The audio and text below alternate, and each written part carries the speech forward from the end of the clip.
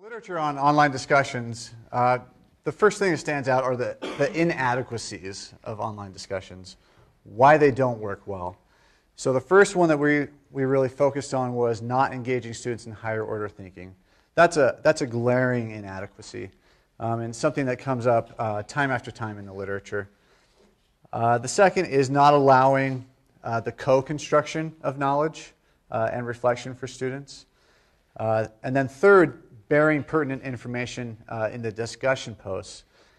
So those are some of the things we had in mind as we were looking at the use of digital power-ups in online discussions.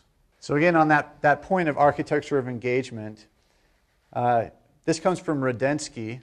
He calls it assisted freedom of choice. So the idea is that we're allowing students to have choice, but we're guiding them in those decisions, right? So we have 3 or 4 options for them. They can choose 2 or 3 of those. So it is choice, but we're guiding that choice. The next is providing a rationale, helping the students understand why this matters.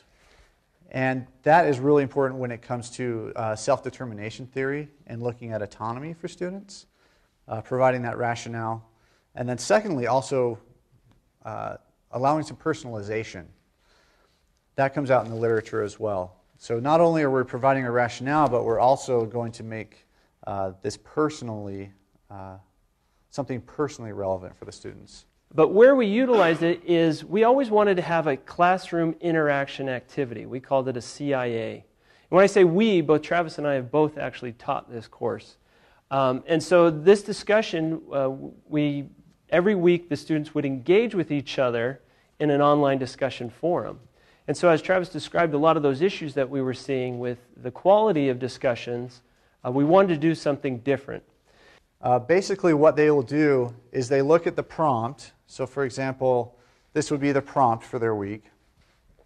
After they have done the reading, they would then write out a paragraph, about 2 to 3 sentences for each of the power-ups that they were using. So they're just really responding to that prompt. And then they put that hashtag at the end of that paragraph for whichever power-up they were using. So if they were using the remember, they would have a hashtag remember at the end of that paragraph. If they were doing the analyze, they would have about a paragraph and then hashtag analyze.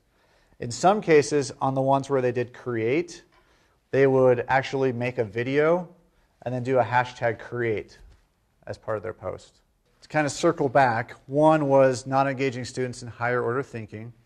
So what we did there is we had the students use 2 to 3 of the power-ups as they created their responses in the discussion forum.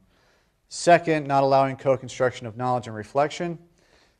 We also had the students using the power-ups in the comments to their peers. This really did prompt co-construction and allowed the students to interact and engage a lot more than maybe they have in the past in that course. And then third, bearing pertinent discussion posts.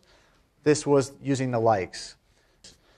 It's actually 2 separate things. One is allowing the likes, and the second is sorting by likes. And so as Courtney said, the students were actually curating every discussion forum, making those higher quality posts move to the top. So instead of them just seeing the newest post, they were actually seeing the better or the higher quality posts. So one student said they add focus and intent. Power-ups help eliminate most cheap, content-poor responses. That's from a student. That is from a student. Another student finally here said, they allow me to make connections that are important to me and relevant to me, which is fantastic. That's what we were trying to do.